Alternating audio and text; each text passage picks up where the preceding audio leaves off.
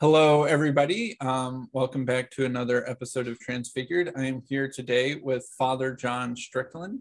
Father John you are a priest at St. Elizabeth Orthodox Church in Poulsbo, Washington. You are also a host of the show Paradise and Utopia on Ancient Faith Radio. And you are also the author of books that are sort of connected to and expanded upon the content of your podcast. And your podcast is very focused on, I would say, the history of Christianity from an Orthodox perspective. And that's going to be the main thing that we'll talk about today. I feel like a lot of us in Western Christianity either haven't given much thought to Eastern Orthodoxy at all, and especially very little to what their perspective would be on the history of Christianity and how we got here, and what that might illuminate or help us think about sort of some of the blind spots and maybe our own historical or theological awareness. So I'm really excited to talk to Father John about that. But would you like to introduce yourself and maybe tell me a little bit about your faith journey, your story, and how it is that you came to be an Orthodox priest and interested in history and all those sorts of things? Yeah, thank you. Thanks, Sam. Yeah, it's good to be with you today. I've been looking forward to this. I enjoy your... I don't mean to interrupt you, but I did promise to give Richard a shout out. Richard is a listener that connected us and said, "Hey, Sam, I love your podcast. You should really talk to Father John. He's talking about some stuff that would be very interesting to you." So I just wanted to make sure that Richard was given credit for helping make this podcast episode happen. Yeah, I want to do that too. I really enjoy Richard's work a lot on Dante. I think it's beautiful. Yeah, well, I've been doing this project. You mentioned it's a kind of a history of Christianity, and certainly it is that, for the first 1600 years or so, that Christianity was the driving force for Western culture. But it's really more than that. It's or tries to be more than that. It's an effort at a history of the culture of the West, the culture and civilization that we call the West, to look at that. A lot of people today would consider, certainly Christians would consider, the West to be in big trouble with its culture. And different people have written different things about that. And a lot of people will go back in time, not very far. As I've often noted, the sexual revolution seems to explain for a lot of people why we have certain elements in our culture today that we have. Others would go back further to things like the Enlightenment, or they'd go back to the Protestant Reformation. Some have done that. Back to nominalism, that theme in theology and philosophy of the late Middle Ages, so-called. But as an Orthodox Christian, I've often taught the history of the West. I've been doing this for, 25 years, I guess, or even more. So like a quarter of a century, it kind of dates me. And as an Orthodox Christian, as someone, who's kind of, I hope, steeped in the piety and experience of the East, not the West, but who lives in the West and considers himself a member of Western culture and civilization for sure. I see a lot that's not discussed in those different perspectives. And so I'm convinced that really the solutions to the problems we face today, the answers, the questions we have about the West are best addressed if we go back into what might be called the deep past of the West, not the past 500 or so years, but back into the first millennium, go back a full millennium, 1,000 years into that first millennium. And there I think we see a common culture, East and West, that is something we can build on, something we can look back to, something we can be inspired by. And it was a time when there was one church in the West, in the East, in Europe, in what I call Christendom. That's my preferred term for this civilization. And if we look back there, we find a particular kind of culture that's very different than what followed and which predominated at any given point in the aforementioned narrative, from nominalism and the Reformation all the way up to the sexual revolution. What we see is what I call a paradisiacal culture, a culture that looks to the kingdom of heaven directs the members of Western civilization toward the kingdom of heaven, which is convinced that the kingdom of heaven is not of this world, which is really important. Sometimes people hear the term paradise, the age of paradise, like my first book is entitled, and they think, oh, paradise was, accomplished or something. That's not what I'm saying at all. Paradise can never be fully at home in this world.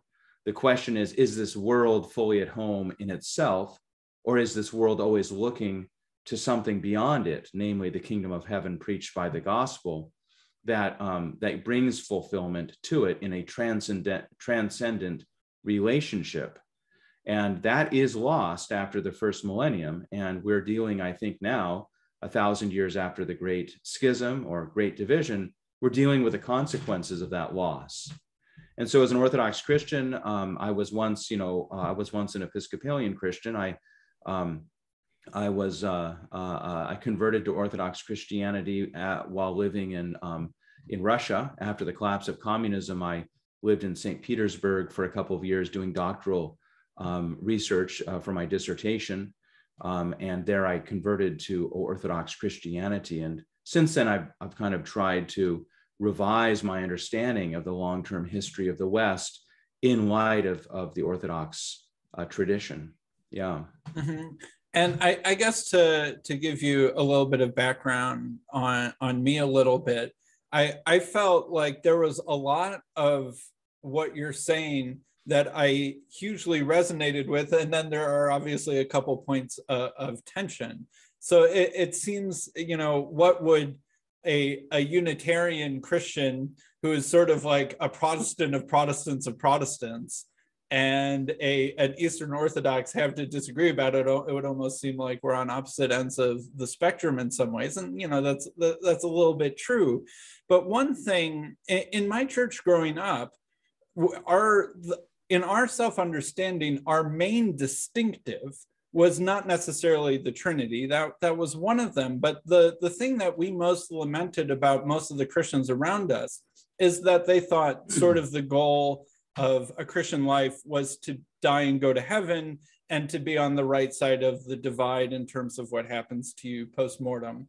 And that was almost the entire focus of the theology and the spirituality and the hope that a Christian should have, is just simply dying and going to heaven. Whereas we emphasized that our hope is the resurrection, the hope is the renewal of our bodies, and the hope is a kingdom on earth, right? Of a complete unity of earth and heaven.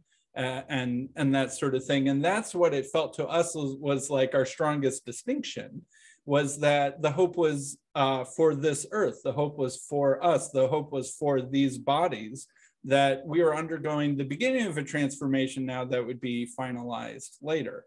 And so when I've been listening to your podcast and reading your books, I'm like, I hear that theme so strongly in what you're saying, and it really encourages me.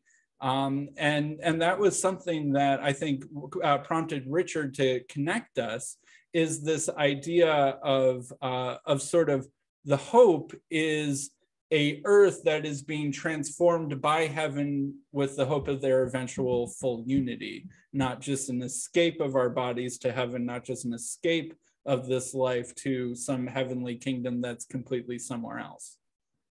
Yeah, I think the way you describe it there, I think there's some interesting points of, comparison there. And I have, very, very, very little experience with Unitarian Christian traditions and teachings and culture and, parish life, obviously, and that kind of thing. So I wouldn't be able to speak much about that. But that's, I guess, kind of what I'm trying to say, though, of what you just said is what I'm trying to say about that first millennium. The first millennium was influenced as a culture. Christendom was influenced by a conviction that the kingdom of heaven has drawn near to this world. And I spend a lot of time talking about the incarnation and traditional Christianity's doctrine of the incarnation, that God and man are united in the person of Jesus Christ, that divinity has assimilated humanity, and that in Christ and in the body, the church that he created, the world has begun to participate in the eternal kingdom of heaven beyond this world. I would want to emphasize that, as I understand the teaching of the Orthodox Church, and would teach it, and I do teach it because I'm a priest, we don't think in terms of, the renewal of this world in a kind of terminal sense.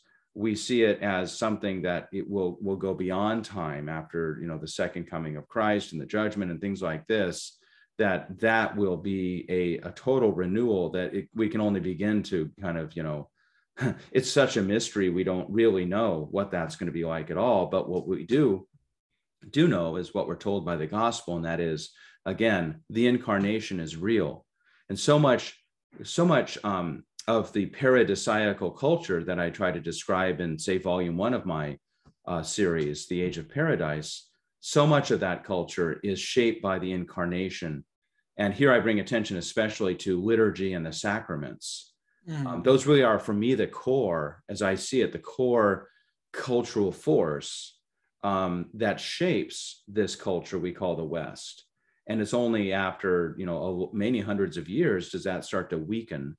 And finally, we're looking at something that's no longer traditional Christianity driving the West, but we're shaping or cultivating it. But we're looking at secular humanism, which is, for me, and I talk about this in my most recent book, The Age of Utopia, which is for me a counterfeit of traditional Christianity. Secular humanism is a counterfeit. It's an effort to find an alternative to traditional Christianity, and it's transformational imperative, no longer looking to the kingdom of heaven for its transformation of the world, but now looking just to the world itself, the seculum, a neutral world. Yeah, I think that's a sort of a good overview of the topics that we want to cover. So we've got a lot of history to cover, and then maybe once we've done that, then we can sort of get back into applying that to our current situation.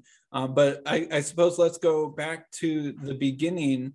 How did traditional Christianity in its origins incorporate this positive view for humanity, this positive view for the kingdom of God? And how did that sort of set the stage for the ground soil, I guess, from which Christianity would go from there? Yeah, I think traditional Christianity from the beginning, from Pentecost forward, was very positive about humanity, very positive about the cosmos, the world. I speak of an affirmative cosmology rather than a negative one. And I speak about a optimistic anthropology rather than a pessimistic one. I think that that this is clear from the scriptures forward, the earliest record we have of Christianity. The Gospel of John, for instance, speaks a lot about the problems of the world, that the world, is broken by sin. If the world hated me, the world will hate you. He tells his disciples there, Jesus does. But at the same gospel speaks about how God so loved the world that he gave to it his only begotten son. God loves this world. God came into this world and sent his only begotten son to it. And Jesus assimilated our humanity to his divinity, to deify us, to fill us with his divinity. This is the mystery of being made in the image and likeness of God, which Genesis proclaims, and which Christianity fulfills. And so I believe this is a very optimistic view of what the human experience in this life, in this age, in this world should be. And it's played out from the beginning for 3 centuries. We can see this kind of proto-civilization of Christendom forming. It's underground, it's a catacomb Christendom at first, in many cases. Its culture is a kind of a subculture within the predominant pagandom. Christendom is, very small at first, but it grows in 3 centuries, and it doesn't await a government to protect it or advance it, such as Constantine's conversion and the Byzantine state does in the 4th century. It's doing this already. And so we see from the beginning, the liturgy, the worship of the church is revealing the presence of the kingdom of heaven in this world. the sacramental life of the church, which is already in place from Pentecost forward, is revealing the presence of the kingdom of heaven in this world and man's participation in that divine experience. Can we go a little bit deeper into that topic? Because that's a very important theme for your thesis is sacramentality. Could you explain a little bit more what you mean by that term and how we see that in the early church itself? Right. Yeah. Well, the early church took very seriously. I speak a lot about what I call doctrinal integrity, the importance of keeping intact a doctrinal tradition that we can trace back to Pentecost. Acts 2:42 kind of wraps up the account of what Pentecost was all about and what happens next. Acts 2:42, they continued steadfastly in the apostles' doctrine, in the breaking of the bread and the communion or fellowship, and in the prayers. The Greek original there has a definite article in front of each of those four elements. So it's not the things in general are going on, it's a specific approach to apostolic doctrine, breaking of the bread or Eucharistic communion, fellowship and church identity, and finally the prayers, the liturgical life of the church. And so I think we see an approach to liturgy, something, a word that comes a little bit later, but we see approach to worship or liturgy, which is very definite from the beginning. And it's centered upon a sacramental experience of Christ's presence in this world through the assembled church. I mean, we go forward, to the end of that first century, and we get to the epistles of St. Ignatius of Antioch, one of the early fathers of the church, who's the first to use the word Catholic, for instance, as I understand it anyway. That's where we first see the Christians using the word Catholic in its Greek original. Ignatius wrote in Greek, lived in the Greek East. And Ignatius talks about the church as an assembly around a bishop appointing presbyters or elders at a liturgical gathering and a liturgical assembly, and people sharing the chalice, sharing communion, sacramental Eucharistic communion together. And that is the experience of Christ's presence. Christ is present. Christ is really here in this world when Christians come together to assemble for the Eucharistic assembly, especially on the Lord's Day, on the first day of the week, which is why we're still doing that, two millennia later on Sunday mornings as Christians. Beyond that, I think, doesn't Ignatius of Antioch call the Lord's Supper the food unto immortality or something like that? I believe he uses a phrase, either that phrase or something similar to that. And that's sort of what you're talking about how sacramentality connects with the early church's positive view of humanity and the positive view of the cosmos, sort of that almost in a kind of you are what you eat sort of way, that the Eucharist is something that helps transform us into greater and greater likeness unto Jesus. And Jesus in his divine state is sort of like coming down and lifting us up and moving us in that direction through the Lord's Supper. I think that is sort of an image that, and you see that very clearly early in Ignatius of Antioch. And that's sort of that connection between heaven, earth, humans, and sacraments that I think you're sort of bundling. I think so. I think so, Sam. And then, I mean, it takes a while. And again, it's not that the conversion of Constantine, the legalization of Christianity matters not. It matters a great deal, because then it frees the Christian community, Christendom, to begin elaborating, how this sacramentality plays out and influences the culture around it. It was already going on in the first 3 centuries, but after that important date of, Constantine's conversion, 313 Edict of Milan, if we want to date it there, then the church is building temples, and that sacramentality gets expressed in the very cultural, you might say, artistic media of architecture and iconography and hymnography. You look at architecture, for instance, it's totally sacramental, East and West. In the Eastern case, which becomes kind of the model for later Orthodox architecture, You've got the cross and square architecture, which emphasizes more or less a square building that is itself within that square cross formed.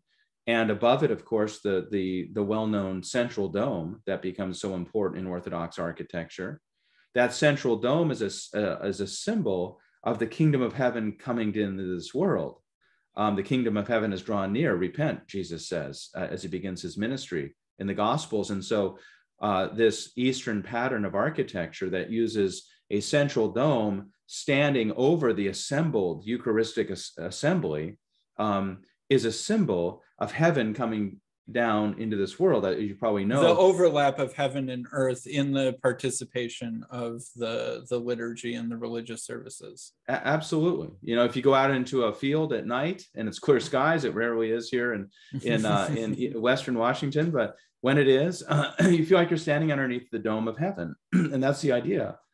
And then with time, an icon of Jesus is painted up in that dome, known as Christ Pantocrator, Christ Almighty, looking down on his people assembled below him, reasserting that basic principle that wherever the assembly of the church is for Eucharistic assembly, as St. Ignatius had said, under a canonical bishop in continuity and community and fellowship with the church throughout the world, wherever that happens, Christ is present there among them. The body of Christ is there at worship, and the head, Christ himself, the being the head, is there present with the church.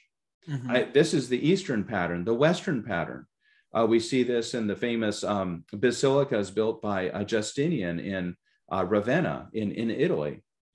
But the basilica was more common in the West. The basilica is a long building, not the square kind of upwardly oriented one, but it's oriented toward the east, where the altar table is located.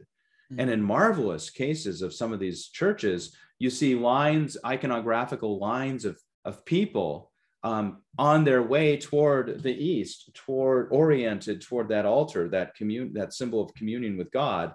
On the walls, they're all facing and, as it were, moving in that eastward direction, orienting the people assembled there. Yeah, and could you speak a little bit about what east symbolizes in that imagination? Why east? Why instead of north, south, or west or something? Yeah, well, the East, we learned from Basil the Great, who wrote in the 300s, the 4th century, in a work called On the Holy Spirit.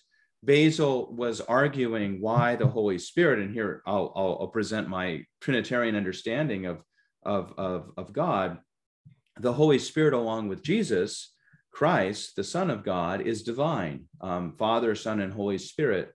And in light of the Arian controversy, which asserted Jesus is a great man but not divine, he's a creature.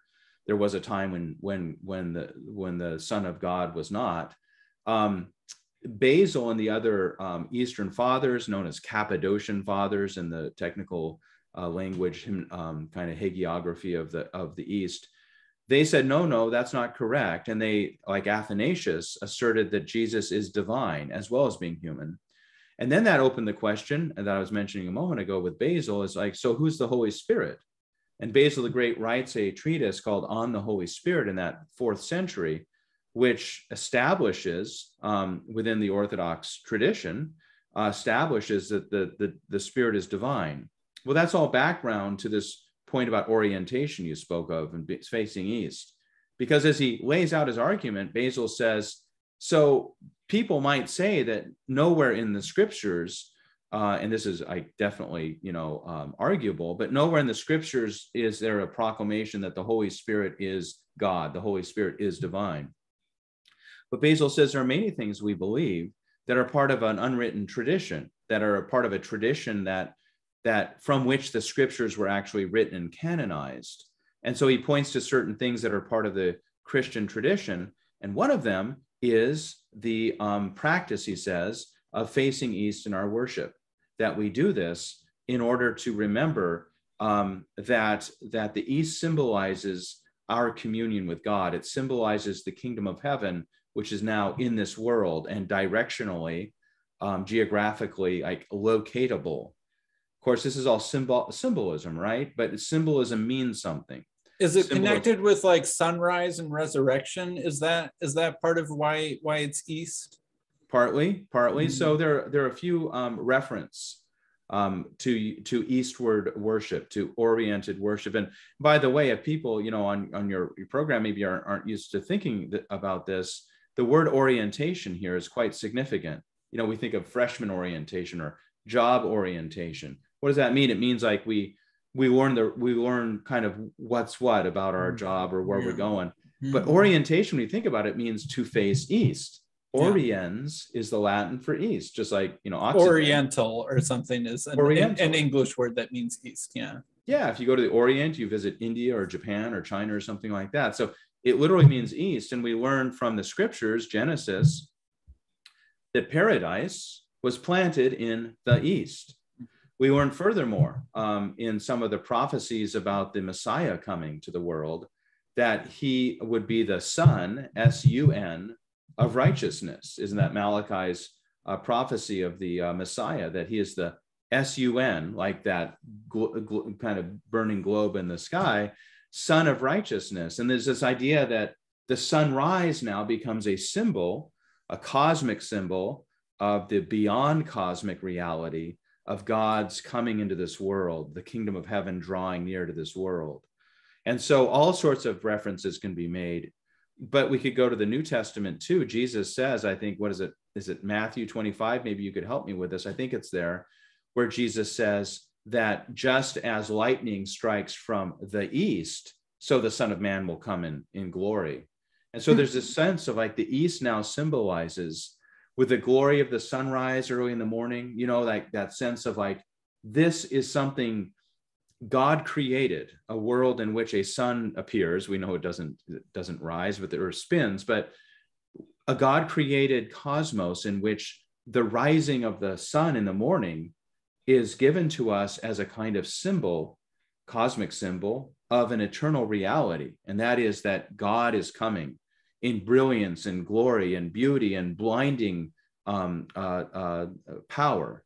And so the early church began worshiping facing east, facing the east, facing the sunrise. You can still find this in modern Orthodox liturgical life, for instance. I'm sure you can find it in other non-Orthodox forms of liturgical life, but in the Orthodox Church, the service of matins, orthros, matins, that is the office of the morning that takes place during and kind of concludes when the sun rises, ideally. At the end of that, the priest raises his hands in the air and he says, "Glory to thee who has shown us the light." And the idea here is the sun is now rising, and that there's this fulfillment of the nighttime vigil, living through the darkness, as a symbol of this world, and Christ coming to us on this daily liturgical basis. Mm-hmm. So there's a Greek Orthodox church near my house, and I was like, I drove by it after I've been reading your books, and I was like, okay, yeah, sure enough, it's a kind of a cross square, and yeah, sure enough, it is facing east. I'd driven by that building who knows how many times, and had never noticed that until you pointed that out. So a question that I have is what does Constantine's ascension change, and how is his role understood, and then the role of the emperors after him understood theologically, and what is the relationship then between empire and kingdom of God and church and all of those things? Right, yeah. Well, as I presented in Age of Paradise, I think this is a very important point. A third of the book is actually pre-Constantine, which is an effort at me to challenge a going conviction. You find this in all sorts of like popular accounts of Christendom. I use that term a lot, Christendom, that Christendom is the product of Constantine and the merger of church and state, and you can't have Christendom without a government that protects Christianity and advances its kind of its moral and spiritual goals. And when this collapses at the end of the Middle Ages, early modern period, Christendom is wiped out. I don't believe that. I don't use Christendom that way. I think Christendom is there from Pentecost. It's still there today. But in the case of Constantine and his accession to power in the early 4th century, This is just another dimension of the church integrating into culture and civilization the kingdom of heaven, seeing the kingdom of heaven working in this world. Maybe nothing is more of this world than the state, with its laws, that are not voluntary but coercive, and punitive justice, and killing, and violence, and wars being fought, and Constantine was part of all of that. That's why he waited so long to be baptized, is he was afraid he'd be baptized, forgiven of his sins, and then he'd have to continue doing all the dirty work of government, and he did some dirty work with his son and his second wife. He had them killed, but the idea then would be, well, can we even talk about a state being baptizable, sanctifiable, capable of being integrated into the church's paradisiacal culture? In the East, you get a clear yes. In the West, you get ambiguity. There's no question in the West this was a yes, but a very important statement of ambiguity is the famous City of God by St. Augustine, which really emphasized that there are really two. He creates a dualism here, really two cities, the kingdom of men and the kingdom of God, and he's really critical and suspect of claims that we get from the East that Constantine's state can really be seen as kind of contributing to this paradisiacal culture. And we start to see, we could talk, if you're interested, in what flows out of this distinction, but you start to get a distinction in Western Christendom of this dualism, of this really, this eschatological gap, as one great historian writes, that there's really a distinction between what goes on in this world and what the eternal kingdom of heaven has going on in it. The East, you don't have that so much. There's a famous bishop named Eusebius that celebrates Constantine's conversion. He's the one who writes the second great history of the church. People often think he writes the first history. He doesn't. St. Luke writes the first history in the book of Acts, but he writes a history of the church, and he celebrates Constantine's conversion, and he speaks like everything now is brought together. So there's this great optimism in the East when the state now commits itself to being part of Christendom, part of Christendom. Mm-hmm. Yeah, and so that happens. Now, what happens later? If you're interested, we could talk a little bit about the historical narrative that comes next. Well, I guess part to a question that I have is, so on this theme of sacramentality, part of it is that that the workings of the empire become somewhat sacramentalized themselves, and you talk about this in the coronation ceremonies of a new Byzantine emperor. Could you talk a little bit about what a coronation ceremony was of a new emperor, and how that connected with this sense of a greater unity, instead of an eschatological dualism, but a greater unity between sort of this age and the kingdom of heaven? Yeah, right, sure. Well, those ceremonies, they first of all aren't there from the beginning. It takes a couple centuries before Byzantine Christians start to think, hey, we really should formalize the accession to power of a new emperor. That takes a while. And interestingly, it's borrowed by the West. People like Charlemagne were trying to kind of ape or imitate that. He gets crowned by the Pope of Rome, for instance, and there were a couple before him, Frankish kings who had been crowned that way. But we see the church really now playing a role in blessing and consecrating, in a sacramental way, I guess you could say, the statecraft that would be in the hands of a new Christian, presumably Orthodox Christian ruler. And the church, in her kind of, her vision of a paradisiacal culture, thought this was quite legitimate and important, something we've really lost in the modern West. We really love our separation, so-called, of church and state. That's a really important part about being American. And we have a lot of blessings that come from it, some curses as well. but we really do think that's important as modern Americans in the West, more broadly than just America too. But it's an interesting thing, that idea of a church versus a state. I think you kind of alluded to this. Is a very modern concept. It really only arises when after the papal Reformation, when you get the papacy asserting supremacy over the state in the West, and then the state reacts and fights against the papacy, right? And you get Henry VIII claiming that he, as King of England, is head of the Church of England, whereas formerly popes were claiming they were the head of the church throughout the West. You get this conflict that, finally gets resolved after the wars of Western religion and the Enlightenment, which creates a separate sphere for church and state. And that's really secularization at work there.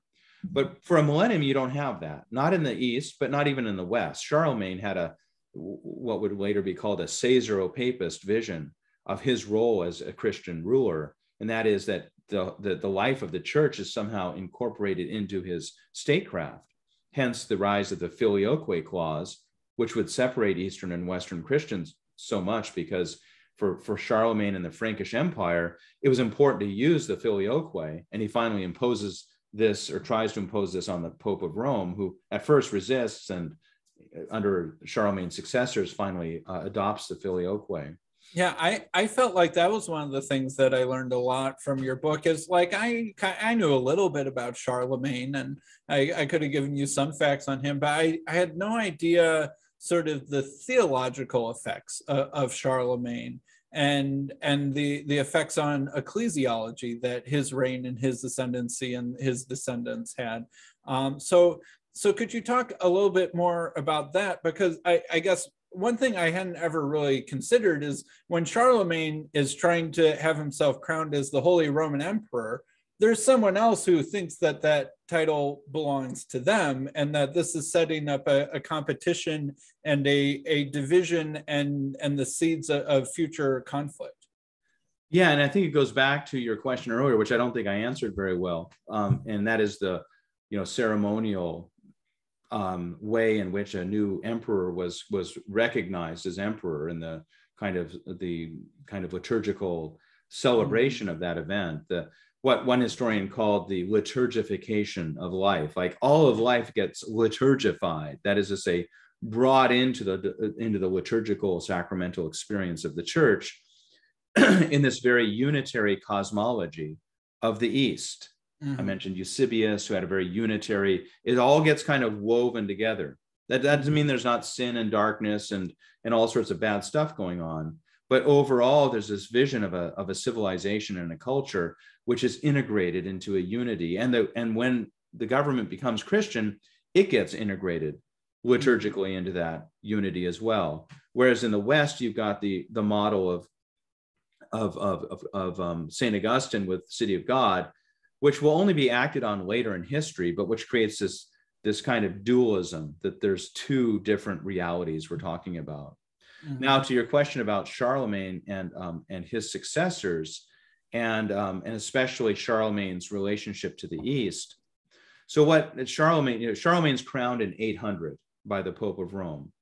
He had been ruling decades before that as a Frankish king, but now he gets crowned Emperor of the Romans. Emperor of the Romans, and a crown is put on his head at St. Peter's Basilica in Rome by the Pope of Rome. Leo III was the Pope. And this happens in 800, right during the latter stages of the iconoclastic controversy and heresy in the East, where Byzantine emperors are actually advancing with the use of state violence, the iconoclastic, icon-destroying policies of that movement. They had introduced it and they were advancing it.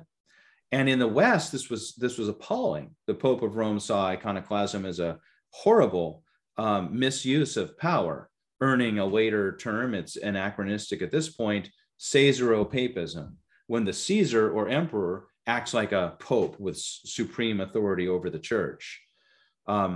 That's not an accurate, it's certainly not an historical understanding, but it's useful. So we could talk that way. So in the West, Charlemagne is crowned in the context with contemporary events where you see the East kind of going bonkers over this iconoclasm and all the problems that it raises. And Charlemagne is crowned by the Pope as the Emperor of the Romans. Well, this, as you just suggested, fundamentally defies, if not negates or rejects the claims of those Byzantine emperors who had been in continuity, beginning with Constantine, both Christian and Roman. That's another thing that needs to be pointed out. I think a lot of Westerners have the idea that the Roman Empire ended in the 400s or 500s or something like that after its decline, and that then there was no Roman Empire. And then, Charlemagne kind of thought he was, but it doesn't really make sense that he was. But a lot of Westerners don't realize is that from the Byzantine perspective, the Roman Empire never ended. Just as Constantine was a Roman emperor, so were his, not necessarily his sons, but his successors who were in his line after him were just continuing the same empirical thread. And so when Charlemagne is saying, hey, I'm the Roman emperor, that is in direct competition with the claim from Constantinople. That's absolutely right. Yeah. And they were using Latin at the Byzantine court. They were speaking of themselves as emperors of the Romans. They thought of the Byzantine Empire as the Romans. That's what they called it. Absolutely continuous development there. Well, so you have this thing happen in 800. And what's interesting about it, Sam, is that on the one hand, it totally alienates the East. The Byzantine emperors are like, are you kidding? Like, we're the Roman emperors, and what's going on here? Like, why is the Pope, who used to be in communion with us, and still is, by the way, but nevertheless, why is the Pope turning to another power? And that, there's a couple interesting things. That's one, it alienates the East, it creates an East-West divide. On top of that, the East-West divide is greatly exacerbated by the fact that Charlemagne now kind of gives orders to his bishops, the kind of cultural elite of the Frankish Empire. He gives a signal that he wants them to begin generating theological treatises and other statements of identity and theology and so forth that are distinct from the East. And so actually what you get is you get a lot of theological treatises by the Frankish theologians. Alcuin is the most famous in the so-called Frankish or Carolingian Renaissance, but there are others like Theodulf and others. And they become very pejorative in using the term Greek.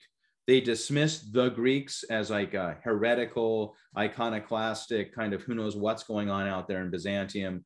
We are the true Roman Empire. We're the heart and center of Christendom. And you get this real effort. We're the ones that are more faithful to the teaching and the tradition, and we're safeguarding it against whatever those Greeks over there are doing. That's right. Yeah. And here again is another step toward the assimilation of what could now be called Augustinianism, a distinct kind of tradition in the West. There's Augustine and his writings, like City of God and Confessions and others. And then there's the kind of assimilation and digestion of that theology, which follows. Some of it contested by Latin fathers after Constantine, but now the Franks see this as a Western legacy that they can oppose to the Cappadocian fathers like Basil the Great and other Eastern fathers who had this unitary vision of Christendom, a unitary vision of culture.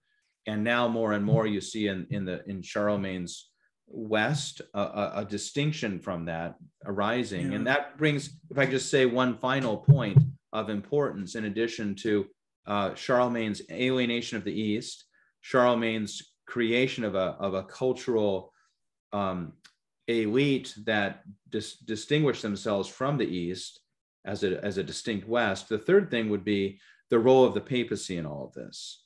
So the papacy now becomes linked to the fortunes of the Franks and a distinctly Western conception of culture and civilization that right away will not develop, but within a couple centuries will become very, very important. And so the papacy, for instance, right now resists the use of the filioque, which the Franks were advocating. In fact, the very Pope who crowned Charlemagne makes silver shields to put on the very tomb of Peter at St. Peter's Basilica with the Nicene Creed written without the filioque. In Latin or Greek? Both, actually, two shields, one Latin, one Greek. And it's like, we will never, ever adopt the filioque because it violates the Ecumenical Council's ban on changing the creed.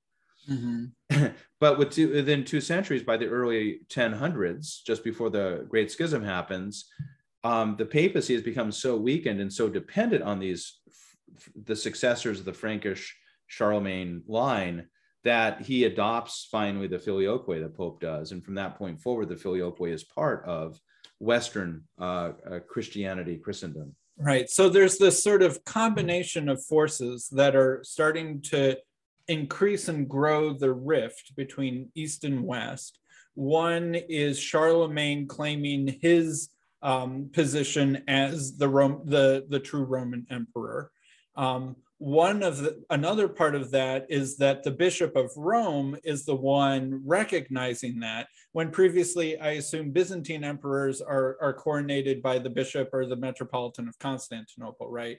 Yeah, the Patriarch of Constantinople. So part of that is the Roman bishop claiming some authority over what had previously been Constantinople's prerogative. And then there is this theological creedal division with the filioque. Filioque, just in case anyone doesn't know, it's in the Nicene Creed. It says the Holy Spirit proceeds from the Father and the Son. In Latin, that word filioque means and the Son. The Greek version, the original creed from the Council of Constantinople, did not have the word and the Son in it. That starts to creep up sometime in the West. And then Charlemagne, perhaps both for theological and political reasons, starts to emphasize that. And it's a way of distinguishing again in the very heart of the Nicene Creed, the West from the East, and a reason why on either side, the other side was wrong. Yeah, you got that. That's right. Yeah. And so what are some of the other theological and spiritual trends that you can sort of see in Carolingian Frankish Christianity that come to influence the trajectory of Western Christianity after that? Well, one of the things that I find interesting about the Frankish period of Western Christendom, which begins to set the West on a course distinct from where it had been before throughout the first millennium, and which the East continued on, is the attention to reform, attention to correctness. Charlemagne is known not only for advocating a kind of a revival of learning, use of Latin. He systematizes the use of Latin. I mean, even going so far as to specify a certain script. He's very attentive to, and his bishops, kind of fulfill this. He sends bishops out on mission throughout the whole of his empire. It's very vast, stretches from like the borderlands of Spain all the way to Saxony and beyond in Central Europe. Includes Italy now. He begins trying to integrate and reform the practice of Christianity within his empire. I mean, hence the filioque. He wanted one form of the creed that used the filioque for very specific political missionary kind of reasons. The filioque asserts Jesus is God by saying the Holy Spirit, who is also God, proceeds from the Son as well as the Father, and that asserts that the Son truly is God. This was used against Arian Christians, like in Spain and so forth, that were still left over, as it were, and serves to assimilate them into Charlemagne's Orthodox Empire. And Charlemagne is Orthodox. We shouldn't forget this. There's been no permanent split yet. So back to the Reformation kind of thing. Charlemagne is all about reformation, reforming, trying to correct and perfect ecclesiastical usage throughout his empire, which has great effects and consequences in some cases, but it also sets a precedent for later Western ecclesiastical kind of administration that sees like the church as something like the practice of Christianity as being something that has to be corrected all the time and brought back into conformity with some sort of model. Of course, Protestant Reformation is the most well-known example, where Luther and Calvin and others are trying to bring Christian practice and belief back into accord with what they understand the first century apostolic experience related in the scriptures to be. Charlemagne's not like that as such, but he, for instance, revises the Mass, the Latin form of the Eucharistic assembly. He does other things like that. And so this is very important, and it sets a precedent that will be picked up by the papacy itself a couple of centuries after Charlemagne. Mm-hmm. Could you also talk sort of about a greater emphasis on sinfulness, a greater emphasis on fallenness, and how that relates to penance and purgatory, and a couple other of those things that you start to see developing more and more in the West, kind of in and after the time of Charlemagne? Yeah, and I would say after the time of so Charlemagne, so let's call it Charlemagne 800.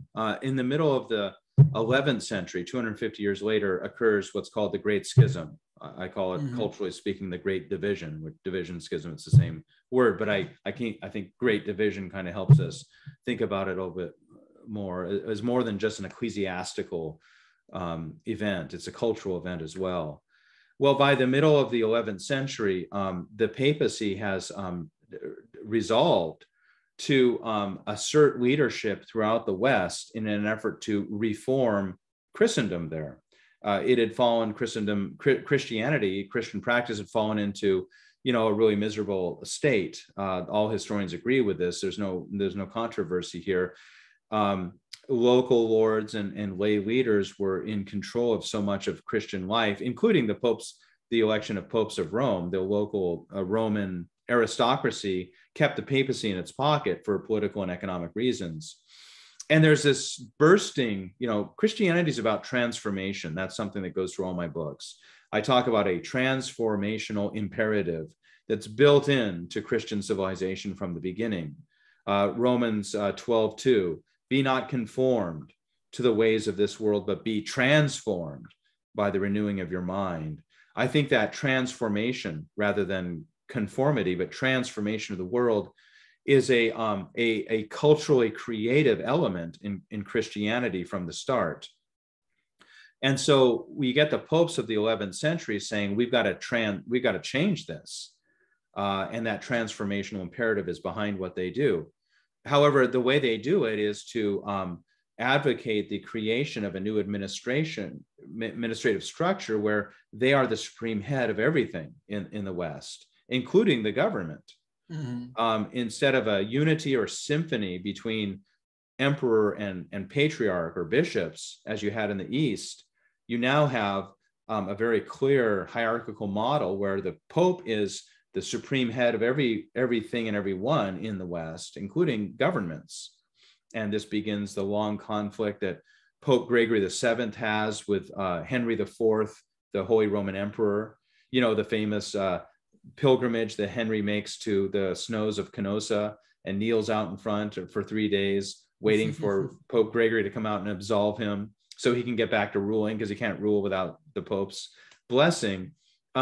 This now creates that church-state divide that we were talking about earlier, but it also brings in its wake other developments, which you alluded to, Sam. One, for instance, is purgatory. Purgatory is a theological opinion that circulates and exists before the Great Schism, before the Papal Reformation, but it only becomes dogmatic as a Roman Catholic doctrine in the 12th century, it seems. It became a dogma of the Roman Catholic Church. Now, how it's laid out is maybe different over time, and I'm not a specialist in this, and I'm not Roman Catholic, so I don't want to pretend that I can say the final word about purgatory as a doctrine. I can't. But I do know as an historian that it manifests itself throughout what we call the Middle Ages, a term I don't use in my writing, in different ways to emphasize the terror, the horror of what will happen to someone when they die and will have to be purged, hence purgatory, purged of the effects of their sins. And there's different ways of doing this. There are different ways of talking about this. Dante, we were speaking to Richard earlier. Richard's done a wonderful job talking about Dante and how beautifully he elaborates the purgatorial doctrine in the second volume of his Divine Comedy. But other accounts are very pessimistic, like the Purgatory of St. Patrick, which appears at this time. It's an account of going into purgatory and suffering hell, essentially. Purgatory becomes a temporal hell that someone has to undergo after they die. So a kind of post-mortem punishment and suffering needs to take place before one experiences paradise. Well, I would say that this fundamentally subverts the paradisiacal culture of the first millennium. Because why? Because that culture said that we are already participating in and experiencing our salvation. Deification, the experience of union with God, and many other things, the liturgical sacramental experience of standing in one of those temples and seeing the kingdom of heaven symbolized over your head with that central dome, or being oriented toward the altar. These are experiences of joy and harmony and salvation. And now, though these don't disappear from Western Christendom after the Papal Reformation, they get minimized, and more the culturally pessimistic elements, such as the fear and horror of purgatory, begin to cloud that paradisiacal culture. And so, that would be one way I would have of describing how after the Papal Reformation, this starts to happen. And purgatory is closely connected to that Reformation because in order to obtain so-called indulgences from that punishment of purgatory, one has to receive from the Pope, personally from the Pope, not from a local bishop, but from the Pope, a indulgence. These indulgences are introduced only at this time in the 11th century. Urban II, the Pope who launched the First Crusade, spoke of such indulgences, fighting crusades and going to war, which formerly had been considered a sin. Even if it was to defend your own country or even to defend Christendom, it was still sinful to take the life of fellow human beings made in the image of God. Now fighting such crusades becomes a means toward salvation itself. And so you get this kind of really militarized vision of salvation in the Crusades, and legalized and almost transactional or something like that. Absolutely, yeah. With time, I mean, that's what Luther just couldn't take anymore, and so many like him. Is that after 500 years of this, in some cases, and not always with the papacy's blessing, but nevertheless it happened, indulgences become transactional. It just okay, I'll pay this much money or make this pilgrimage to this shrine or saints' relics, hence or enlist in this crusade, or and go fight. That's a little bit, that's waning. That has already waned and kind of faded by the time of Luther. But yes, that's part of it as well. Yeah, and I think a lot of Protestants are, to the extent that they're aware of reasons of the Reformation, know those sorts of things, but I think they might not be aware of how localized that was to the particular Western Christianity that Protestantism found itself in, and that these developments were not there in Eastern Christianity at the same time. Yeah, and Eastern Christianity throughout this time and before it, has plenty of problems. The Orthodox Church has plenty of problems. There's lots of violence in Orthodox Christians are killing each other. I mean, let's look at Ivan the Terrible. I mean, 16th century Ivan the Terrible, contemporary of Henry VIII. I mean, talk about violence and statecraft gone totally bonkers in the name of Christianity too. Ivan the Terrible had a very strong Christian self-identity. So we don't want to idealize the East in the sense that everything's fine. It's not. It never was, and it never will be. But what we don't have are these cultural institutions like purgatory, crusades, the Inquisition. There is no institutional Inquisition. That grows out of the Albigensian Crusade of the early 1200s under Pope Innocent III, the same Pope who oversaw the sack of Constantinople in the East. And so you don't have pardon me, you don't have an institutional inquisition, using governmental power to supervise and detect and punish heresy. And a lot of this stuff is really accumulating by the time of Luther and the Protestant Reformation. Can I just say one last thing though about this what is going on here? Penitential pessimism, which I point to purgatory as being kind of institutional doctrinal support for. Not that purgatory is necessarily this way, it's just kind of culturally speaking has this effect. But also penance itself becomes seen, like you said, as a transactional thing. Like, I've committed certain sins, I go and I list those sins to a priest. The priest is seen now under the clerical kind of system that exists as a servant of the Pope, and therefore the one with power to absolve me from my sins. And he's almost more important than my act of repentance is. Right. And so that principle of repent, for the kingdom of heaven is drawn near, is giving way to repent so that you can get out of punishment. Right. Or even help your loved ones out of punishment. Yeah. Kind of a very personal kind of, effort to manage salvation and the experience of paradise. Yeah.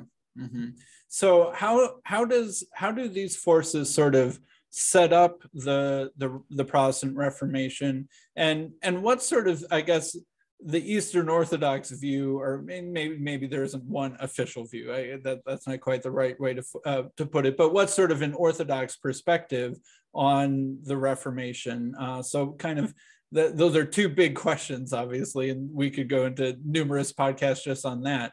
But what are the causes, and how is this viewed from the East? Right. Yeah. Well, for the first, what kind of leads immediately to the Protestant Reformation? I mean, that obviously is a very well-known a subject of historical inquiry, and people have done a great job talking about some of those things. I would emphasize, with my own interests and such, I would emphasize that there's a reaction to this penitential pessimism. When Luther, goes to Rome on pilgrimage, he's actually assigned just to go to Rome for a kind of local, it's kind of a business trip for him, for his Augustinian monastery. But when he gets there, he acts like a pilgrim, and he goes up the steps, the famous steps in the Lateran Palace that were said to have been brought from Pontius Pilate's palace that Jesus had to walk up. And so this becomes a pilgrimage site. And what I was saying earlier about the purgatorial culture or ethos is certain acts now become like salvific in the sense of, if I perform these in this transactional way, I'll obtain some measurable benefit, such as less time being punished in purgatory. Well, formerly, pilgrimage had been an experience of paradise, right? I mean, wow, this is where Jesus was, and Jesus is present here in these steps, and I'm participating in this world, in this life right now, physically touching the penetration or breaking in of paradise into this world in the incarnation of Jesus Christ. Or going to pilgrimage sites like saints' relics, which Protestants become so negative toward. Why? Because they had become so transactional, so institutionalized, so legalistically defined as, go to saints' relics, you'll get this, and you'll escape purgatory for a certain amount of time. And this saint's worth this amount, this saint's worth this amount. And, you go to a priest and you make your confession, and like, I've done this, this, this, and this. And it's almost like the priest would literally pull out a kind of a table and say this many Hail Marys, and you've done this, you have to do this to get out of that, and make a pilgrimage here, this kind of thing. And I don't want to emphasize, the problems, dysfunctionality of this. I mean, there's a lot of beauty and good stuff going on in the salvation of the human race in Western Christendom on the eve of the Reformation. But people like Luther, finally, they're brilliant and creative. Here's the second part of your question. And there are a lot of other reasons why the Protestant Reformation occurred, but here's the second part of your question. From an Orthodox point of view, people like Luther made the decisions they made.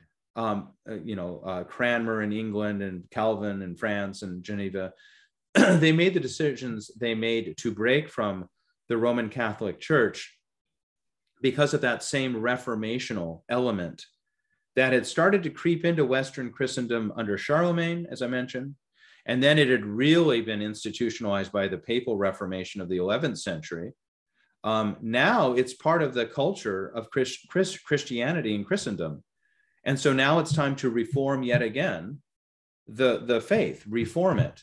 And this attention to reform, which is can be very external, rather than transform, as Paul says in Romans 12:2, rather to be transformed mystically through the experience of communion with God, which had been at the heart of paradisiacal Christendom for a millennium, and was still very much a part of paradisiacal Christendom in the Orthodox East at this time. Well, there's so much attention to reformation rather than transformation that Luther and Calvin and other reformers look very much to an Orthodox Christian, very much like, the heirs of Pope Gregory VII of Rome. And my second volume, The Age of Division, has, as it were, historical bookends of the papal Reformation of the 11th century and the Protestant Reformation of the 16th and 17th centuries. And I see this as all being kind of part of one civilization. Whereas Protestants and Roman Catholics will see it as being a break, like a completely different, kind of approach to things, Luther forward or going backward in time. And I see it from the East as being really two sides of one coin. Mm-hmm. And I can imagine that there's sort of two tugging tensions that an Eastern might view the Protestant Reformation like, well, yeah, I can certainly understand what those Protestants were upset about. If you look at their list of grievances, I might agree with a good chunk of it.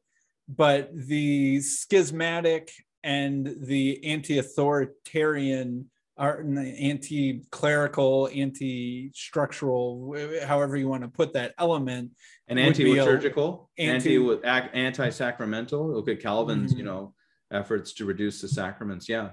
Although one question that I had about that is as a Unitarian, I'm like only so loyal to Luther and Calvin wasn't so nice to non-Trinitarians, so we don't tend to like him very much.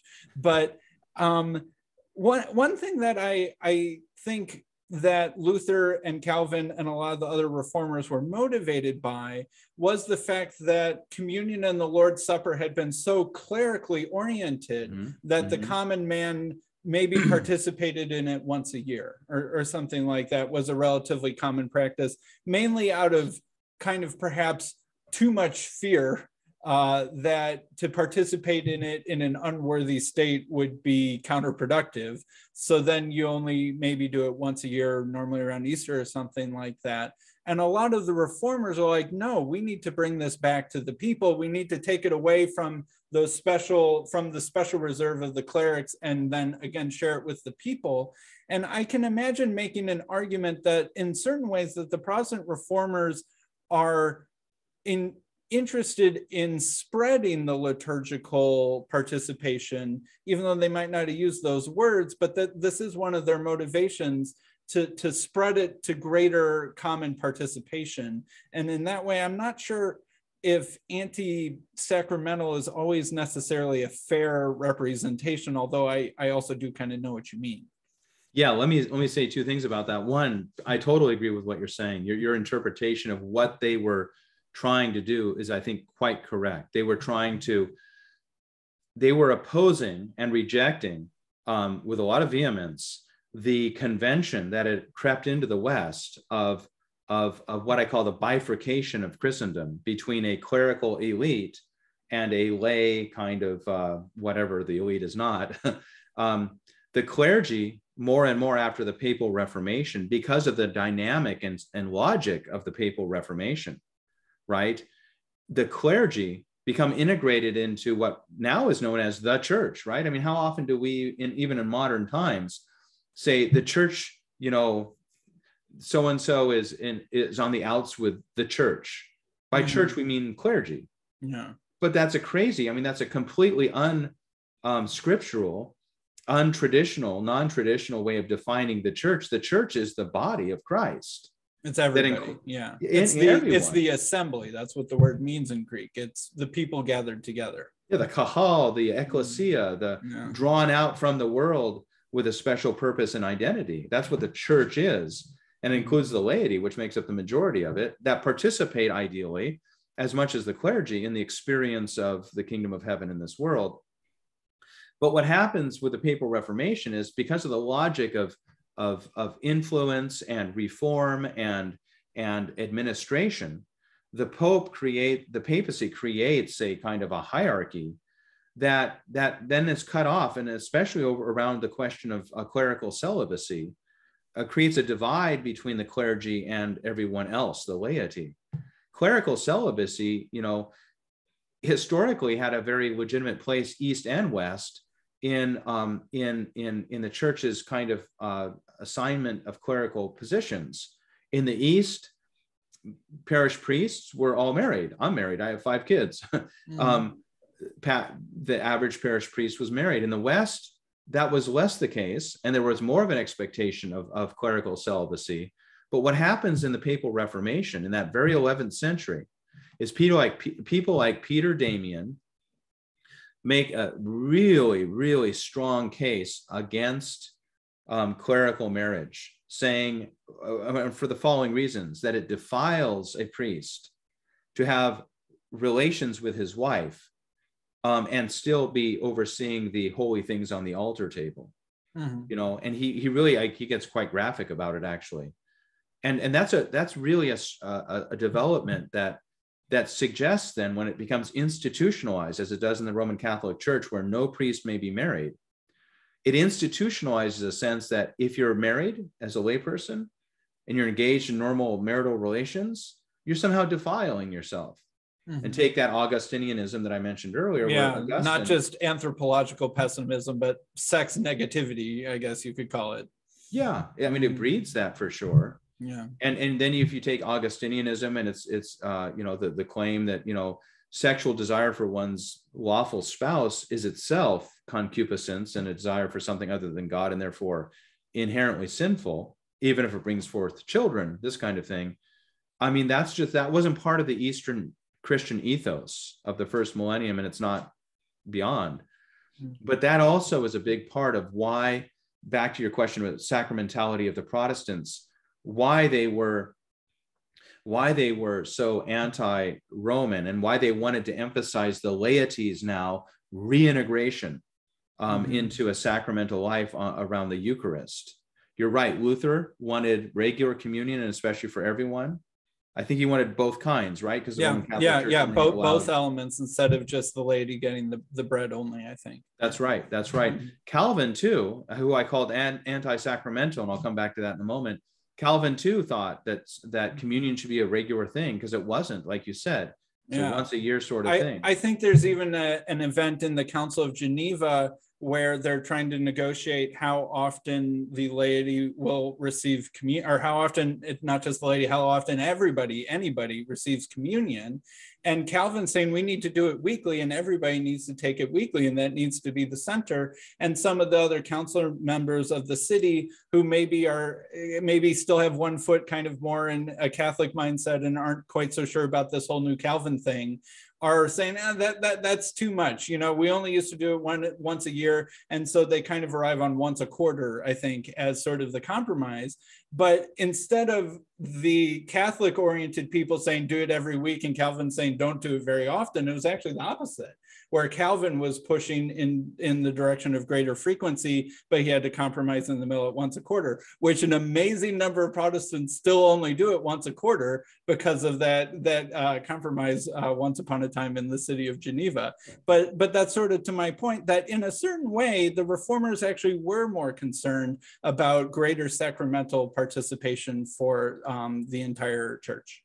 Well, yes and no. So definitely we've established, I think we both agree, that there was an obvious emphasis placed by Luther, Calvin, and other Protestants on greater access to the Eucharist by the laity and greater frequency of that access. Yes. However, I would not agree on the second point that it was more sacramentality in general. It was limited to the Eucharist, and only a Eucharist understood in a certain way. It's John Knox of Scotland, the founder of the Presbyterian Church with its Calvinist roots, who said against the more Catholic, you might say, Roman Catholic, sacramental, liturgical Anglican Church about the Eucharist, that Christ is in heaven and not here when it came to the material dimension of the Eucharist. He's in heaven, he's not here. That's John Knox. And certainly Zwingli was also very much a non-realist in communion. But in Protestantism, there's a spectrum, because Luther had consubstantiality. He didn't like transubstantiation, the Aquinas articulation. But my wife grew up Lutheran, and they get taught that with Jesus is within and under, and what exactly that means, I'm not quite sure. But Calvinists, some of them still emphasize a real presence, which is again a rearticulation, kind of denying spiritual presence. Yeah, spiritual presence, denying a kind of, I think what had happened, I had an interview with Brett Salkheld, who's a Catholic theologian, and he specializes in theology of the Eucharist and the disputes during the Protestant Reformation. And he said something interesting, that once upon a time, when Aquinas was describing transubstantiation, he wasn't saying that there was any physical change, right? It was a change in the substance, but he understands substance as something only apprehended with the mind. And that's not actually that different from what Calvin was saying when Calvin is saying, well, no, it doesn't actually change into the bread and body of Jesus, or into the blood and body of Jesus. It's something that you understand with your mind. And Brett Salkheld actually said that Calvin, in a weird way, is actually way more similar to Aquinas than he or his Catholic contemporaries realized. So I'd be interested in looking at that. I sometimes think, but I also do agree with you that, especially over time, the more Zwinglian, it's just memory. If anything, spiritual presence gets sort of downplayed, and the main purpose of it is to remember the crucifixion, as opposed to, in that kind of way that I quoted from Ignatius of Antioch, eating the food that renders unto immortality. That sort of change does take place, and especially over time, like nowadays, almost all Protestants have a Zwinglian interpretation, even if Calvin and Luther didn't themselves. Yeah, it's interesting. I mean, I don't want to, because we're both kind of referring to stuff that others have said, and I don't myself really understand it all. But I would say that, beyond just Aquinas, however we understand Aquinas, there was a piety. And that's, frankly, as a cultural historian, what I'm more interested in than like, I know what you mean. This is the doctrine we go to, and that's enough for us. There was a piety in the period before Luther, where people would actually see on the altar table the consecrated Eucharist bleeding. Like it would be there would be blood there, because this really is the body of Christ materially, after all. That kind of piety, is a different kind of piety than we have in the first millennium, for sure. And it was certainly a piety against which the Protestants like Calvin wanted to reform the church. Mm-hmm. But when it comes to Calvin, as much as you're definitely right that he was trying to expand sacramentality around the Eucharist, and that he could even maybe accommodate some sort of presence. That presence was limited to a spiritual versus material presence for Calvin. And if we exclude matter, the physical creation, we're no longer talking about, we're talking about a negative cosmology. God created the world as a physical thing and gave us human bodies that are physical, that are called to participate in our sanctification alongside our minds and souls.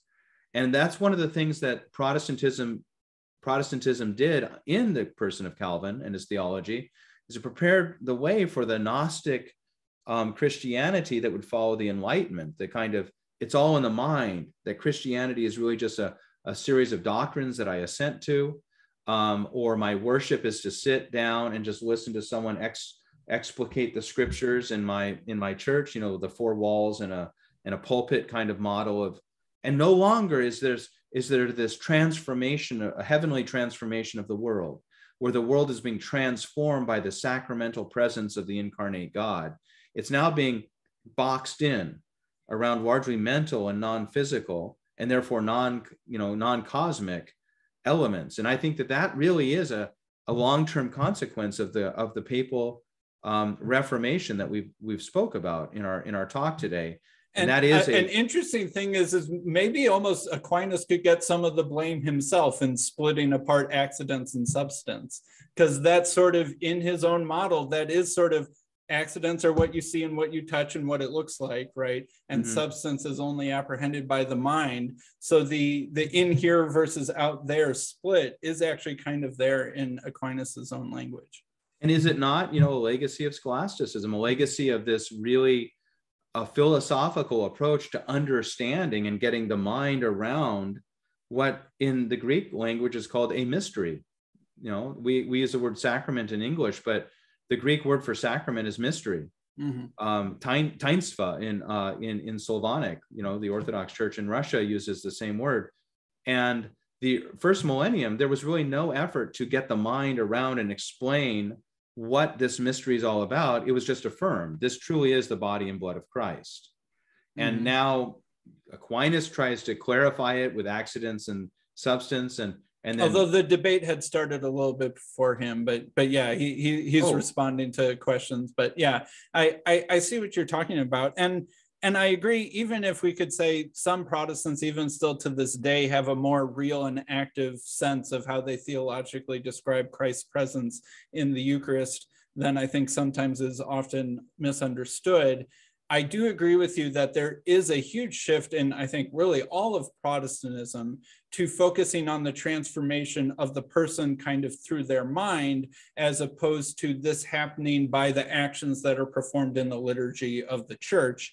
And that's why church becomes more focused in Protestantism, both on preaching, which is, trying to exhort people and inform people in a way that transforms their person, but also music. I would say that really kind of for Protestantism, what takes the place of liturgical sacramentalism is sort of that energy then gets focused on music, which is also a very mental and sort of personal transformative thing, but also a communal transformative thing, because singing together is a very powerful experience.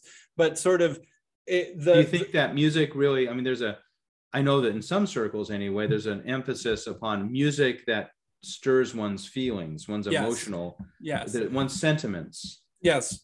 And I think that, like, if you look in American Protestantism, like when churches do surveys of why did you come here, why are you staying here, why did you leave, and why did you go to a different church to try and improve themselves, what often rises to the top of those surveys is music. A, I liked the music here, or B, I left because I didn't like the music here. I liked the music better at your neighboring church.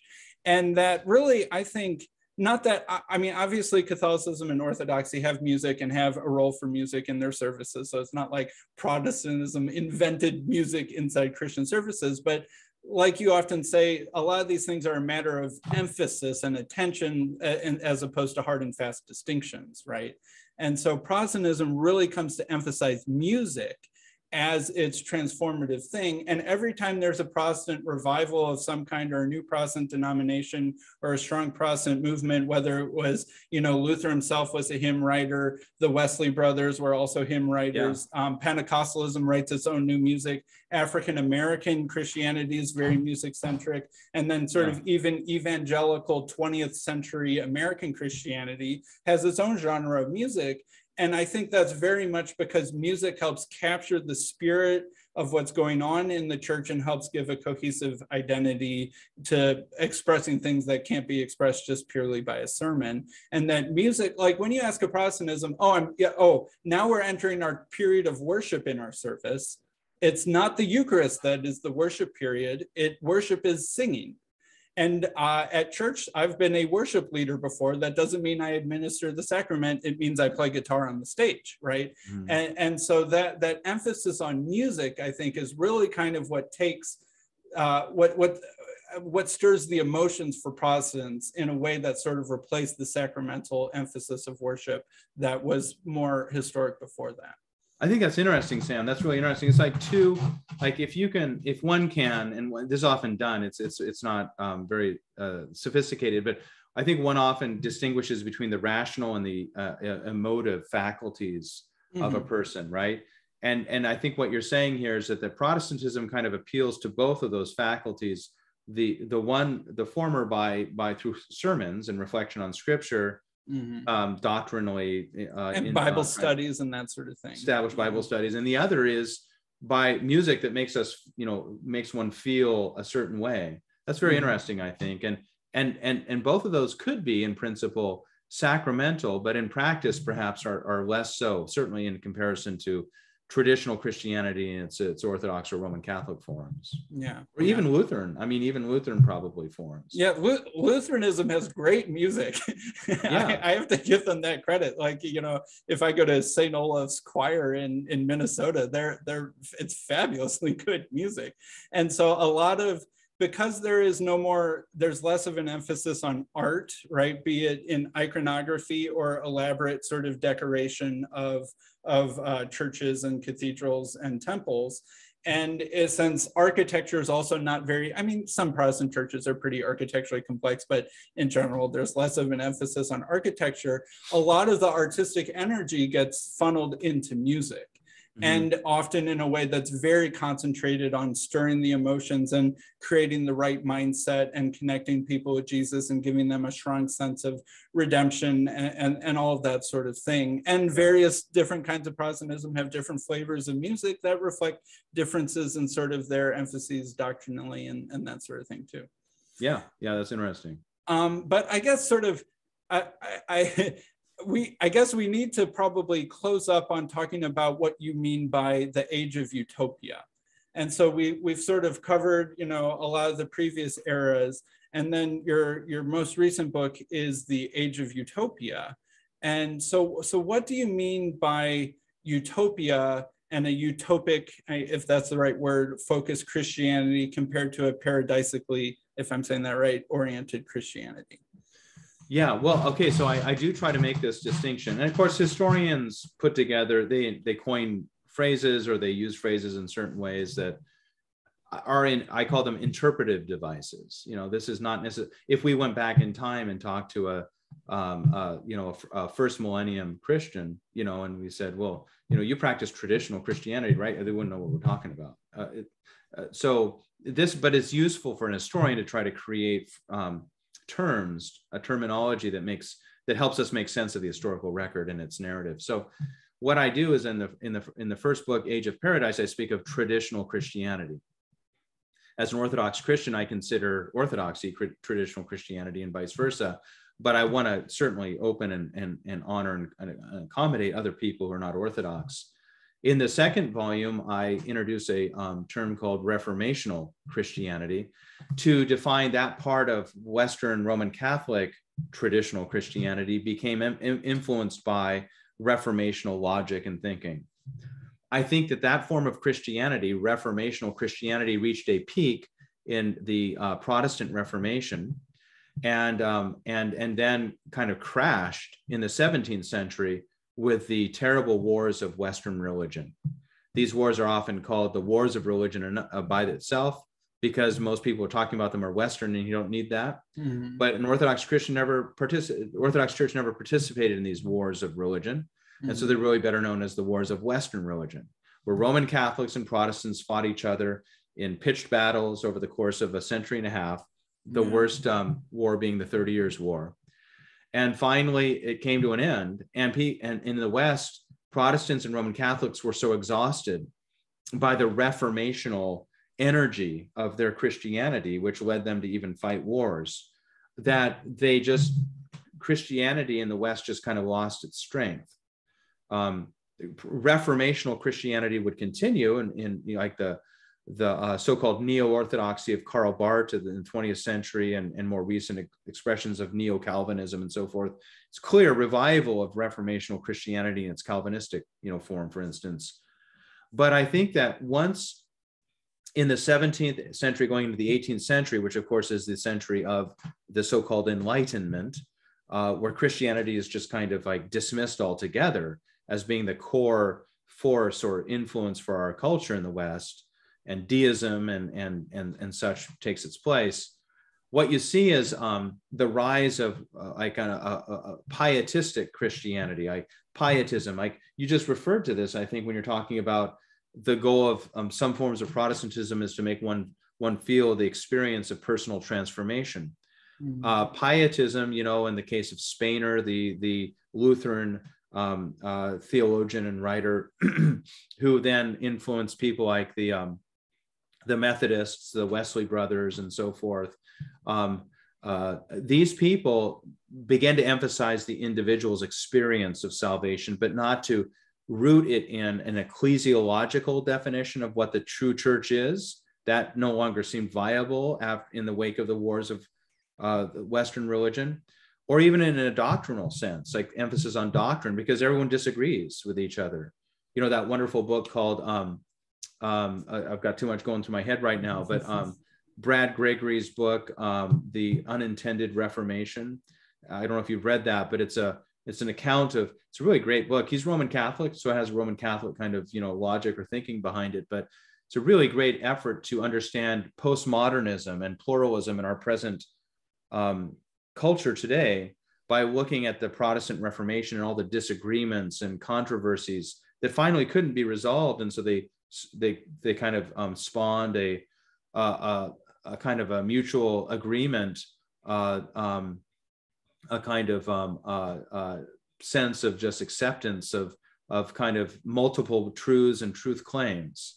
Mm-hmm. Well, pietistic Christianity had this kind of character to it. So you see this in the reform movements in America, the revival movements, the first Great Awakening, right, of the 18th century, the second Great Awakening of the early 19th century are very interdenominational, right? I mean, they bring people of all sorts of theological, ecclesiological, doctrinal backgrounds together in camp revivals, where the most important thing is proclaiming Jesus as your savior and joining with people who have very different beliefs, doctrinally speaking, belong to different churches, but you're all in the same kind of... You're all in the same tent, at least for a little while, even if the next Sunday you might go to different buildings. Yeah. That's right. That's right. Mm-hmm. So that's a phase in the development of what I think is the utopian influence on Christianity in the West after the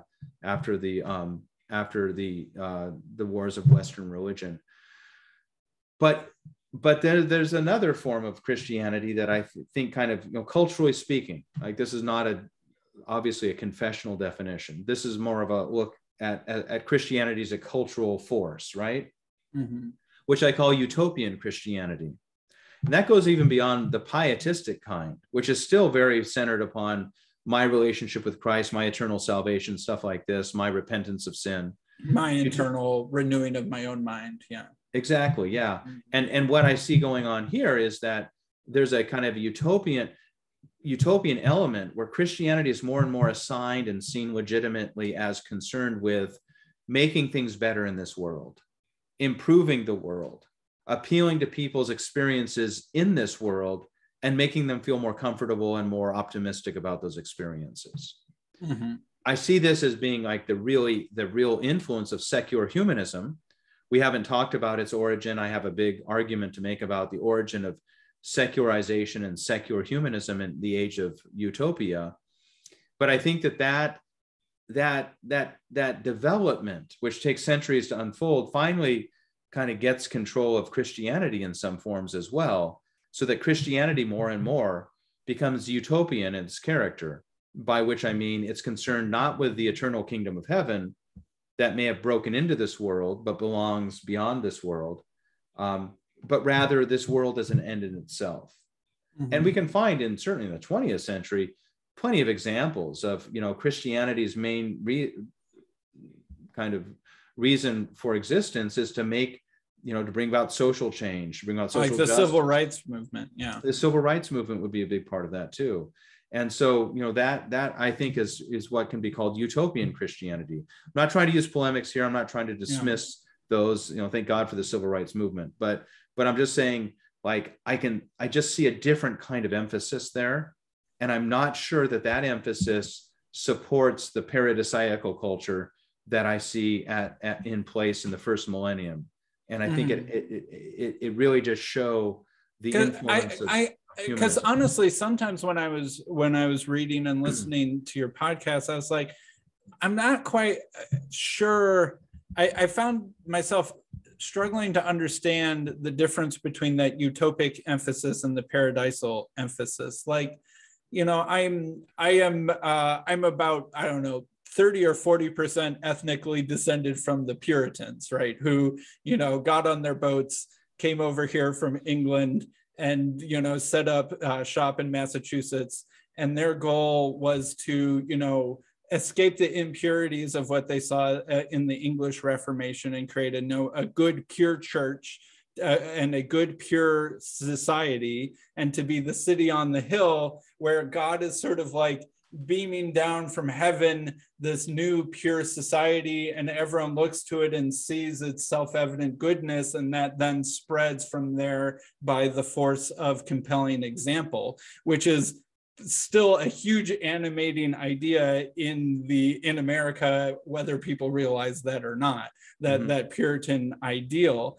And to me, I see what you mean, but it still seems like it's focused on paradise, and their eschatology was a little bit different, right? They believed that in order for Jesus to come back, Christians had to sort of pave the way and purify the world to such an extent that then Jesus could come back, right? And that the quicker they did that, the sooner that would happen, right?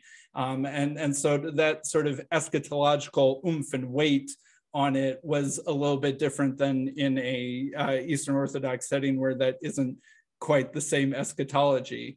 But the idea that there's something pure up in heaven, that we're bringing it down, it comes to us through us and in our church, and then it radiates from us into our society, and then from our society into the other societies. It seems very similar to me, and almost as if that were a recovery of that same idea. So I guess it could maybe help me understand, and maybe even help me buy into this distinction a little bit, because it seems quite similar to me. Well, yeah, and Sam, I agree with what you're saying there. The Puritan experiment of New England is the final gasp of reformational Christianity, not pietistic, and certainly not utopian Christianity, as I'm conceiving of these different kind of tendencies of Christianity in the culture of the West.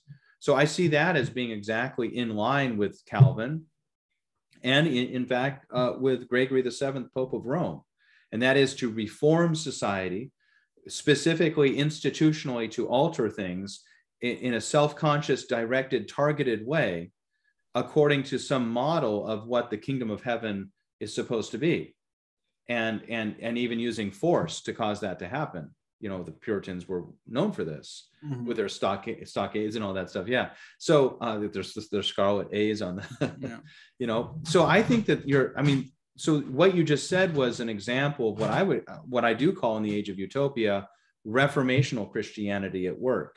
Now, what's interesting is that it exhausted itself, just like in the wars of Western religion in the old world, which the Puritans were trying to set up this kind of bastion of to re-evangelize the decrepit old Christendom of the yeah, we'll make the new world, and the old world will look on it with such envy that it'll then ship backwards across the Atlantic. The city on a hill idea there. Yeah, they exhausted themselves, so that by the end of the 1600s, the Puritans are pretty much done for. They can't sustain this highly energized reformational approach to creating the kingdom of heaven on earth, which had never been really the goal of traditional Christianity or the first millennium. Again, it's not centered on sacramental life. It's not centered upon liturgical worship. It's centered upon righteousness. It's centered upon biblical literacy. It's centered upon good public order. There was so much in there's so much in the Orthodox Church's history of bad public order and drunkenness and all that kind of stuff, but it could still coexist with a culture in which the standard of legitimacy is the presence of the kingdom of heaven in this world, and the calling to repentance of those who, through drunkenness or some other, read Dostoevsky's novels, you really see it there, like Marmeladov in Crime and Punishment is this wretched drunken guy, who's always talking about how Christ will come and he will be with me, and it's all eschatological, finally gets run over by a cart when he's wandering across a street drunk in St. Petersburg. He gets killed and leaves a wife and dependent children, suffering from disease and starvation as a result. It's very Dostoevskian, in other words. But this model of Christendom that I see in the first millennium is not one in which reformational actions, such as a reforming papacy or reforming theologians or a reformational city on a hill, where we're going to remove ourselves from the corruption of England and Holland and set this perfect society up in America. That's not what I see in the first millennium. There's much more, I think there's a freer sense of civilization at that time in the West. And because it's so overmanaged, that Puritan New England really collapses under its own weight. And so you get people like Jonathan Edwards, great example. Jonathan Edwards writes Sinners in the Hands of an Angry God, that famous sermon, which is very reformational in character, like God is going to punish you and destroy you, and he's full of loathing, hatred for you. You'd better repent, the altar call and all that stuff, the anxious seat and all those things that the revivalists spoke of. At the same time, Jonathan Edwards wrote, and it's been picked up by historians, beautiful accounts of how America is going to flourish as a civilization. The Puritans were weird that way. They had this extreme optimism and pessimism simultaneously that it almost doesn't make sense. So it's like, okay, so you're wretched and you're evil and you're entirely sinful, but yet it's entirely on you to build this city on a hill that's going to purify the earth such that the return of Jesus can happen. It almost doesn't make sense, but both of those two things were held in a weird tension with each other, and they were both very energizing, I guess, like you said. So your example of Puritan New England, I think for me that's an example of the kind of last gasp of reformational Christendom, the last effort to make that happen in the very unusual circumstances of the North American colonies, outside of the historic sphere of Christian civilization. So I would say that that's not at all utopian in the way that I use the term utopian Christianity. Okay, and so when does sort of the utopian Christianity kind of set in, and what are its distinctives?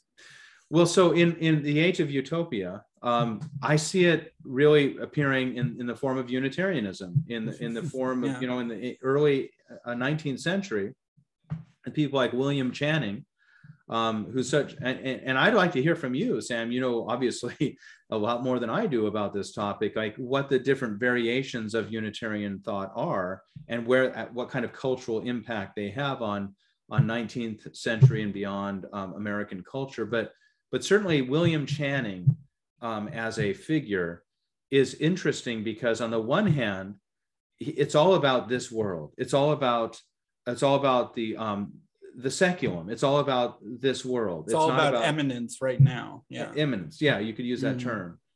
But what's interesting about him is he's speaking the language of traditional Christianity to do so. And by this, I mean like the Greek fathers, deification, the presence of Christ in this world, our immediate communion with God, that God is not this malevolent or threatening, angry father figure the way Calvin might have described him or Jonathan Edwards did. But rather he's within you and wants to have communion with you and make you experience in this world his beautiful and glorious presence. And he wants you to participate with him, like that language of participation. Yeah, it's so important in Orthodox Christianity, and in the first millennium, this is all over the place. In Basil the Great and other of those Greek fathers, we participate in the divinity of God. And that's, I mean, if you tell me, I think that's what Yeah. William Channing was trying to say. So I should say I'm like not a direct theological descendant of William Ellery Channing, but I know him and I've read him and I admire him a lot. The weird thing is in America, Unitarianism has crept up multiple times, right? Like, especially in Protestantism, that's very sola scriptura, get back to the Bible, restorationist. We need to believe what the first century church believed. And that kind of fervor has happened multiple times in American Protestantism. And almost inevitably, there will be one or two branches of that become Unitarian, because they would say, well, it seems like the doctrine of the Trinity developed over time, so that means if you go back earlier in time, then it's not there. Right. So that's part of what causes Unitarianism to pop up multiple times in restorationistly oriented Christianity, especially in the United States, where there's no state church telling you that you can't be, you have to be Trinitarian. In England, there were blasphemy laws requiring belief in the Trinity until the mid to late 1800s or something like that. Whereas in America, with freedom of religion, there is no legal consequence. There still might be a social consequence to non-Trinitarianism, but without legal consequence, it's much easier for it to pop up. So I've been to conferences of Unitarians, and there's like sometimes 4 or 5 or 6 different independent traditions represented, and we're like, okay, so we have our differences on this, that, or the other thing because of our histories and our independent trajectories, but we agree about this thing. But regarding kind of New England Unitarianism, which has its roots, like, Unitarianism was there from the beginning of the Protestant Reformation. It just had to hide and run lots of times, right? It was in Italy. Socinus was in Italy, and then he got kicked out of Italy, went to Poland. There was like a 70 or 80 year Unitarian reign in Poland, which actually most people don't know about. And then, the Catholic, or the Poles and the Swedes go to war, and the Catholic Polish people are suspicious of the Protestant Polish people because they're worried they're going to ally with Lutheran Sweden, right? And so then a persecution emerges of the Unitarians in Poland. So then they run to Romania, and there actually still are a good number of Unitarians in Romania, which most people don't know. But then that idea kind of spreads to England, and it's underground in England for a while, and people like Isaac Newton and John Locke, and also who's reading John Locke all the time? The American founding fathers. So then in 1770-ish, there starts to be a growing presence of Unitarianism in the United States, mainly under the influence of John Locke and other English Enlightenment-y sort of people. And then in Boston, by about 1800, it really starts to explode. I think between 1800 and 1820, something like 90% of the Puritan churches in Boston switched from Trinitarian Calvinist to Unitarian, right? Which is like 90% or something like that in just a couple decades. And then shortly after that, Harvard Divinity School is officially Unitarian, et cetera. And then there are other things. But anyway, back to William Ellery Channing. The thing that I think is really interesting is, you're right, there are a lot of interesting similarities between William Ellery Channing and Eastern spirituality. The positive anthropology, that's one of the clearest things in William Ellery Channing, is he's clearly reacting against Calvinist negative anthropology and being like, no, the destiny of humans is likeness unto God. And you mentioned that sermon in one of your podcast episodes. That's just a pure articulation of the doctrine of theosis, just in American 1800s Boston accent. Right? This idea that we grow in divinity, and that our goal is to participate in the divinity of God. And you might say, well, how can Unitarians believe that if we don't think Jesus is God, or at least not in the same way? And for us, if you think that Jesus was merely a man, you can't have very negative of an anthropology, right? Because salvation happens through a man ascending to participation in divinity. So you can't not think that that's possible and have an atonement theory involving a human Jesus, right? And so the lack of incarnational theory prevents a negative anthropology in Unitarianism, because if you have a negative anthropology like Calvin had, how could a human accomplish what Jesus accomplished, right?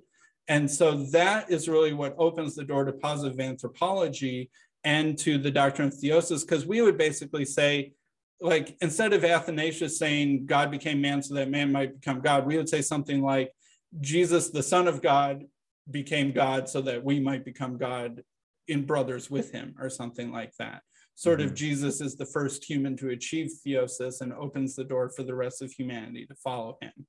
So that's sort of that utopian thing, is if you believe in the possibility of how Jesus ascended to where he is now in glorified, theosified state at the right hand of God the Father, with all authority in heaven and earth given to him, that sort of creates, I think, this sort of optimistic thing of what can happen through human effort. And sometimes it can border on Pelagianism, which is something that the Calvinists always like to remind us of, because they're always accusing everyone of Pelagianism. But that I think is sort of how that happens. And then this re-emphasizing of the kingdom of God, which is something like I talked about at the beginning, which instead of our destiny of dying and going to heaven, our destiny is to be resurrected and to participate in Jesus's reign of the kingdom of God here on earth, right? And so that is how I think, kind of in a weird way, of the horseshoes, the ends of the horseshoe starting to look like each other, with Eastern Orthodoxy all the way over here and Unitarianism all the way over here. There's some weird ways in which it gets kind of similar again, even though we're going to have our disagreements, especially over the incarnation and the Trinity. But that's how I would sort of explain that. I don't know if that answered your question, but it does help. Yeah, no, thank you. Yeah, I think, the Orthodox would say the incarnation is the necessary precondition for the deification of the human being, and in my case as a cultural historian, the creation of a paradisiacal culture where the communion with God is a living, kind of regular, especially liturgically, sacramentally defined experience, and without God descending, he can't ascend. There's that scriptural passage. Orthodox Christians just heard this recently. At least on the new calendar, they heard this recently on a Sunday reading, that Christ descended in order that he might ascend and bring the human race. He descended from heaven that he might, fill all creation with himself, and that then he therefore ascended, bringing the human being into the fullness of the experience of divinity. And so the incarnation would be absolutely necessary, as I've understood the development of a paradisiacal culture with its optimistic or positive view of man that you described there. But it is interesting how there's some similarities there. Yeah. But we should probably wrap up. We almost doubled our sort of budgeted amount of time. But this has been a really great conversation. I guess are there any kind of closing thoughts or anything you want to add that we haven't covered yet? No, but I would like to learn more about American Christianity. I've been trained mainly as someone who, has that only kind of on the periphery. So some of the things you said today, I'm going to be working on and thinking about as I write my final volume, but beyond that as well. So thank you for helping me understand that a little bit better. Yeah, well, thank you, Father John. Thank you again. I'll put links to your podcast and your books in the description for this video. And I feel like I've learned a lot. Sometimes I felt a little bit challenged or a little bit tugged in a certain way, but that's one of the best ways to learn. So I really appreciate our conversation today. Yeah, thank you. Thank you, Sam. Real good to be with you today.